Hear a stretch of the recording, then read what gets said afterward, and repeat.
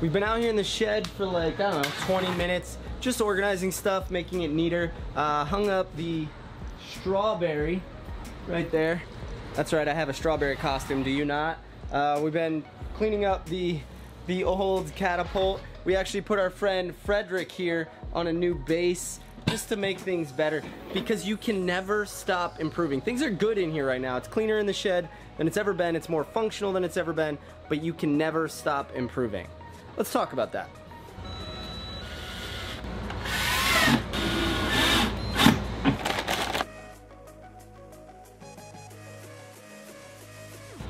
Because I always want to improve, I often set goals for myself.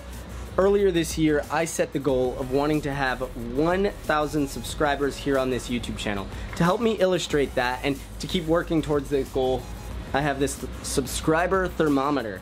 And right now we're at about 380, almost at 400, and the goal is to get to 1,000 by the end of the year. I have some plans and ideas for that, but I know that this is not a goal that I can achieve on my own. And before I even talk about the how I want to get this goal, I want to cover why it doesn't matter if I get to 1,000 or not.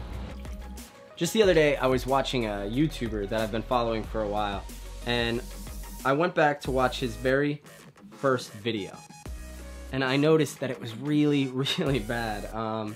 He's improved a lot, and today I want to talk about why and how I want to improve. I told you I want 1,000 subscribers by the end of the year, but that's not because I need more people to watch me. It's because on YouTube, one of the only ways to judge if you're improving is if more people are watching you. But even if only one person was here, I want to do my best, and here's why.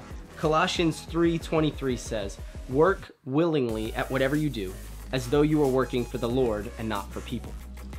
I don't do these videos for the 1,000 subscribers that I'm trying to reach. I do them for the Lord.